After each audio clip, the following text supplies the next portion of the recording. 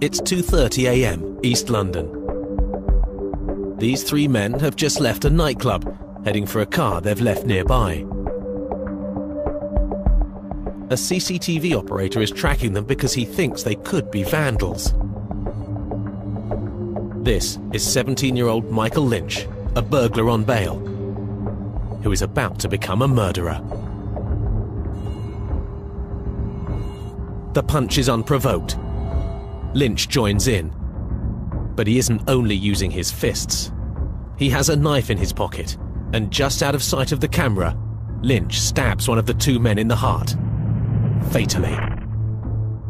The stabbed man is a 20-year-old student from Essex, Daniel Pollan, on a night out celebrating his best friend Andy Griffith's 20th birthday.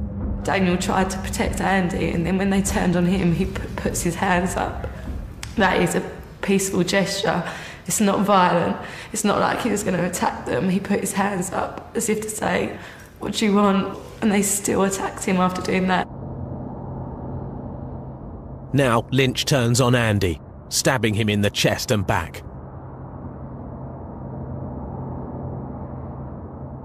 Daniel Pollan is still standing, trying to help. One of the men chases him away.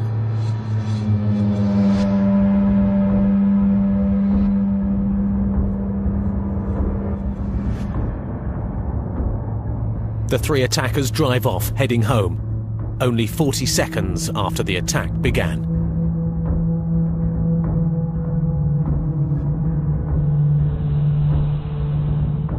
Meanwhile, another CCTV camera records Daniel collapsing, with blood pouring from his heart. Andy Griffiths is now on his feet, barely conscious, also bleeding heavily. But help is at hand. Not the police or ambulance. Daniel's sister, Kirsty, has arrived as arranged to pick him and Andy up from the town centre. As we sort of pulled into the brewery car park, you can sort of look across it, and I was like, "Oh, I can't see anyone," so I thought I'll get my phone out and call him. And sort of as we just turned around the corner, my sort of headlights picked up, and he was just sort of lying in the middle of the road, like not moving. And I sort of stopped the car, and it was just like blood everywhere. So me and my friend jumped out of the car and we called an ambulance. His eyes were open, but he wasn't responding to anything we were sort of saying to him.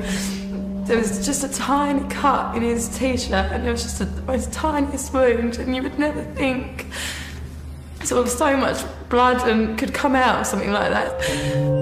Within minutes, police and ambulance are also on the scene, trying desperately to save Daniel's life. Daniel was stabbed once, Andy Griffiths 4 times. The first blow broke Andy's jaw, knocking him out. Neither he nor Daniel know the men who are attacking them. The first thing I remember was feeling this almighty pain in the right side of my face. And then the next thing I saw was Michael Noka pulling the phone away from me, and this sort of punching motion, sort of someone hitting me in the back. The someone was Michael Lynch, using the knife he'd punctured Daniel's heart with. This time, Andy didn't pass out and watched as the three escaped. I was sort of laying on my side, saw the car in the distance with the door slightly ajar, someone looking out of it at me, making sure that I was down and not able to get up. Andy still has no idea he and his best friend have been stabbed. So the car went speeding off. I managed to get myself up, thinking, where's Dan? Is he in that car? Is he somewhere around here? What just happened? And then I was thinking, my chest really hurts. So I looked down, and then I was just pouring with blood. I knew I'd been stabbed then. In shock, Andy Griffiths staggers off to find help. Initially back to the nightclub, and from there to an ambulance which took him to hospital. As he lay in the ER, Andy realised the person in the next bed was dying. So I was saying, "Is that my friend? Is that my friend?" Getting really irate with them because I could tell they weren't telling me something. I tried to pull out all my drips.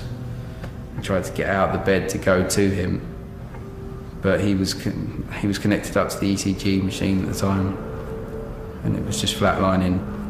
Lots of doctors were coming in and asking if he was allergic to things and things like that, and you kind of think, oh, you know, it'll be all right, he's going to be okay, he will survive. And then they come in and they just tell you that they're really sorry, but he died, and you just can't believe it. It's the most surreal thing in the world. Daniel's killer was caught quickly. The number plate on the car led police right to him. Michael Lynch was sentenced to a minimum of 15 years. His accomplices got 5 years each. The CCTV of Daniel Polland's murder is being shown because his family want everyone to see what really happened. We came to the decision that we did want the CCTV to be released in public because it's such an unprovoked attack. I think it's important that people do see that, you know, it's not just about gang culture. It's not, you know, knives aren't used just in gang culture. Andrew and, like, my brother Daniel didn't do anything in any way to cause what happens to them.